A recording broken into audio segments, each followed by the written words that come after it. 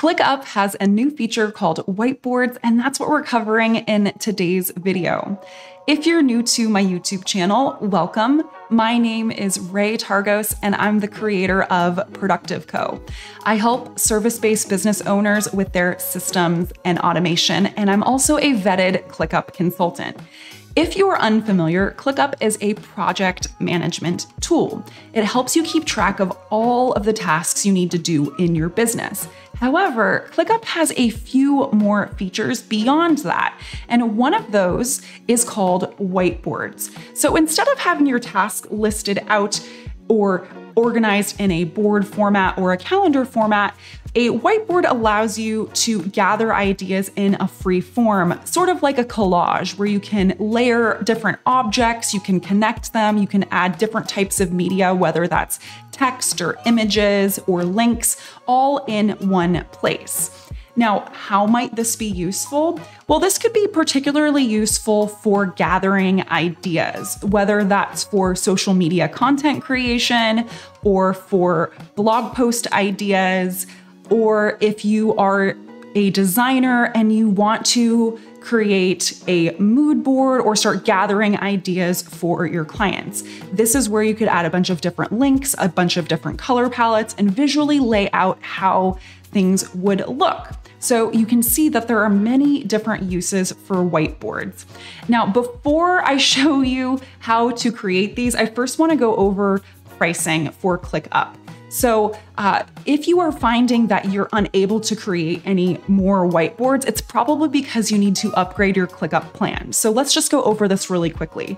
So in ClickUp's free plan, you have access to create 3 different whiteboards. And the unlimited plan, which is the lowest paid plan, allows you to create 10 whiteboards. And then anything higher than that allows you to create unlimited whiteboards. So if you are unable to create additional whiteboards, it's probably time to upgrade your plan. And I'll link to my ClickUp affiliate link below this video if you would like to take advantage of that, but no pressure. Now let me show you how to create whiteboards. So you can create a whiteboard at any level in the hierarchy. You can create it at the everything level, the space level, the folder level, or the list level. So you first need to decide where you want to put your whiteboard. Now I'm going to do this at the list level. I have a list for Dolly Parton's project. I always like to use Dolly Parton as my example celebrity client. And I have a list here of all the tasks I need to do for Dolly.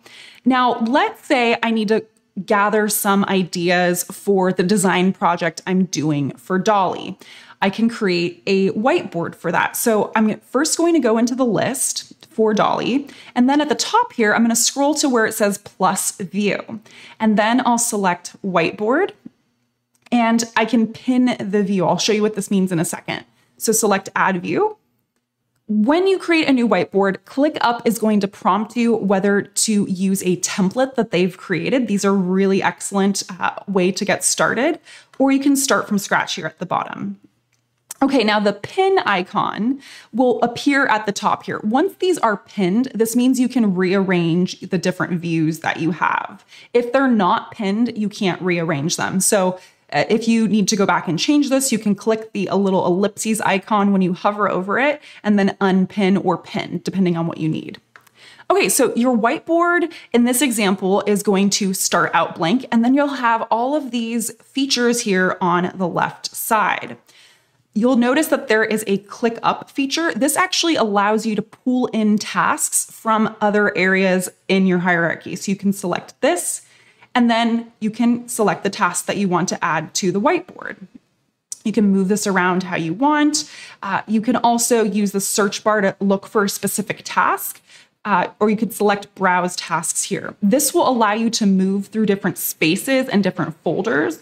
And if you want to go to a different space, you can see the space name here, select the caret icon, and then flip through your different spaces.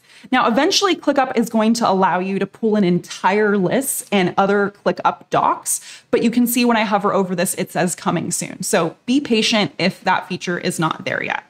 Okay, so you can add different tasks here if you want. You can also draw, And then you can choose how big you want the pen width to be and the different color you want to use. Let's just choose yellow and we'll just start drawing. You can also choose shapes if you want to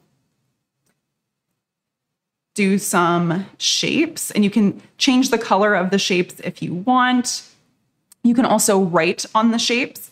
And you see here, it says type slash for commands. So if I hit the backslash, I can now add different formatting. So I can add checklists, dividers, bullet points. You can just scroll through here and add a bunch of different formatting options.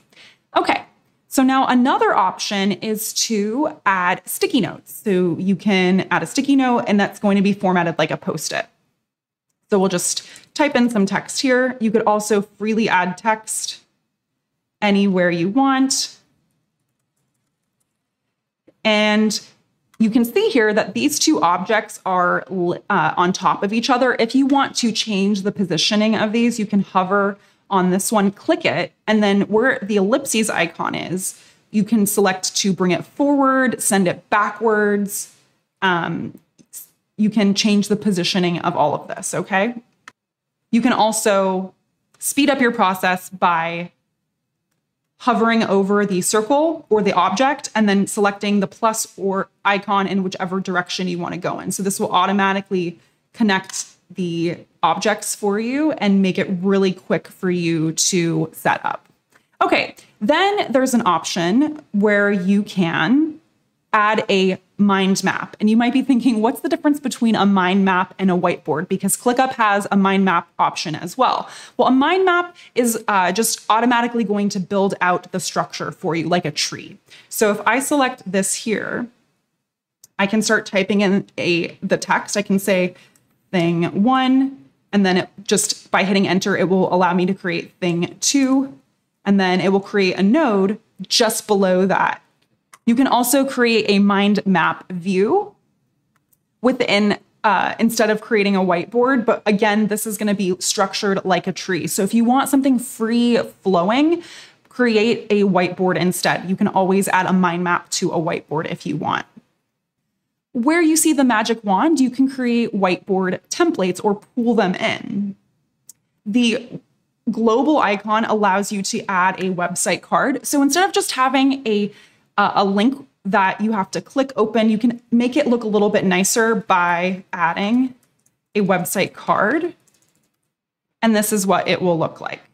So you can see it here. So it's a little bit nicer looking than just adding a website link here.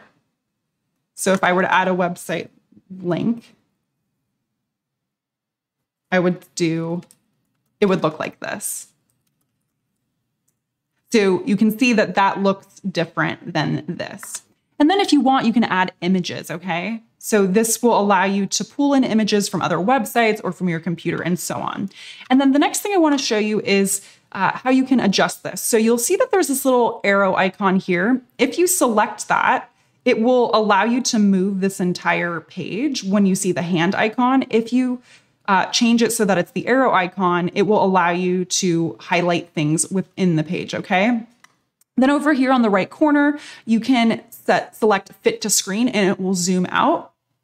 You can also select the eye icon in order to memorize some keyboard shortcuts. So if you want to create these different shapes or connecting tools more quickly, you can do that. Okay, so that is how you use ClickUp whiteboards. I hope you found this video helpful. If you did, please be sure to give it a thumbs up. It really helps my YouTube channel out. I also want to let you know that I have a ton of free and paid ClickUp resources, as well as Dubsado and Zapier resources on my website, which I'll link to down below. Feel free to take advantage of those if you need more assistance in any of those areas. Well, that's all for now. I will see you next time. Bye.